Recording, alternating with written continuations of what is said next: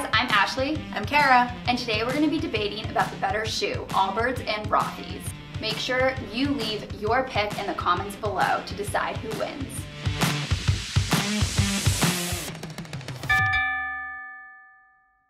So Allbirds are definitely the most comfortable shoes I have ever owned, and I'm including Uggs from like the 90s. I will say that they are made of merino wool, and you don't have to wear socks with them. You can if you choose to, but they are incredibly comfortable. They're made from actually everything recycled, which also is like a nice little eco touch. But as I mentioned, I can walk miles and miles in them, and they're perfect. And then once you walk those miles and miles, you can actually throw them into the washing machine and take them out and have a brand new pair essentially. Yeah, I would also say too that these, unlike your actual tennis shoe, don't have a ton of structure.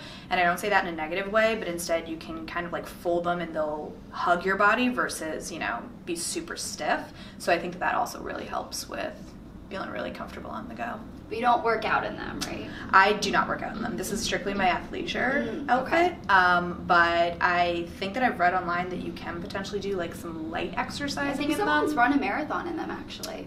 That person wasn't me. Fact check that, but maybe, yes. Maybe one day. Okay, so these shoes at the Rothy's, they come in a few different styles. So I'm wearing the sneaker style right now, and this platform, you know, is definitely really supportive, and they're this stretch knit, so they are super comfortable and they kind of mold to your feet. And then the insole is removable, and that's pretty thick, which is really nice. So if you have some arch support issues, I've heard that these are really good for your feet. Okay, so I love the Rothy's because I can wear this with everything. I'm in like a work casual outfit right now, but I could also wear these headed to the gym with leggings, just hanging around, running some errands. Whereas I feel like with the Allbirds, as nice as they are, you can't like wear that to, you know, in a work casual setting or dressier setting. I'm at work. Right, but like with slacks, jeans for sure. Fair. Jeans for sure. But that's why I love these. So if you're flying and you're headed to a meeting, you're a business traveler, you just literally go straight to the boardroom from the plane. You know, they come in different prints too. So there's a leopard, a camo, a plaid. I really love those three. So if you did want something that wasn't neutral, you could get a print too. Okay. Okay, so versatility. I will say that you probably can't wear these with everything. As Ashley said, I probably couldn't go into a boardroom. Here at SmarterTravel, you could wearing them, but elsewhere you probably couldn't. So there are definitely tons of different styles, colors, fabric options that Allbirds comes out with.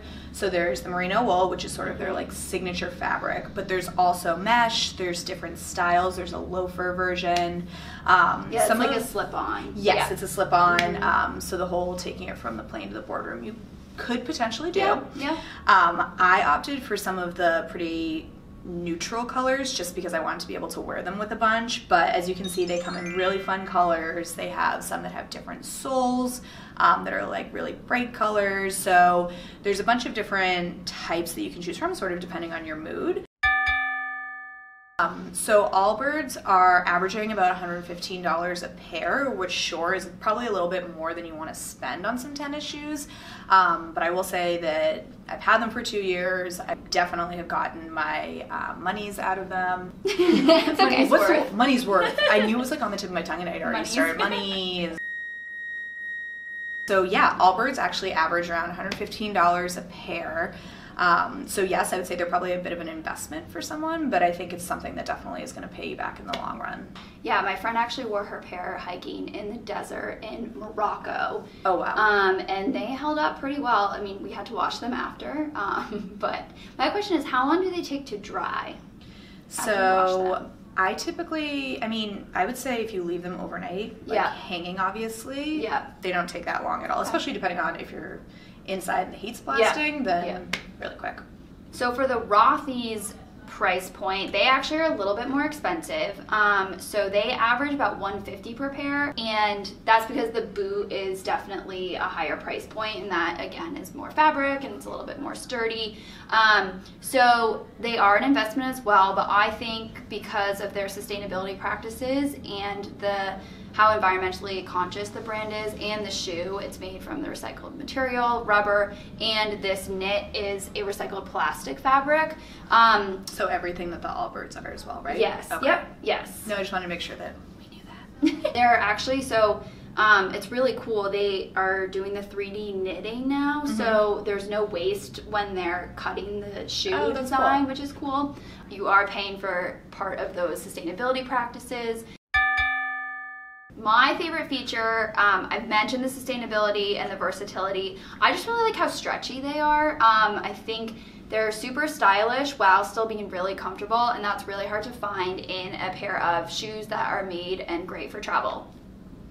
So I think that my reasons are definitely a lot more valid, but one thing I can't emphasize enough is how comfortable these shoes are. They are truly like walking on clouds. I have put them like to the test and they're amazing.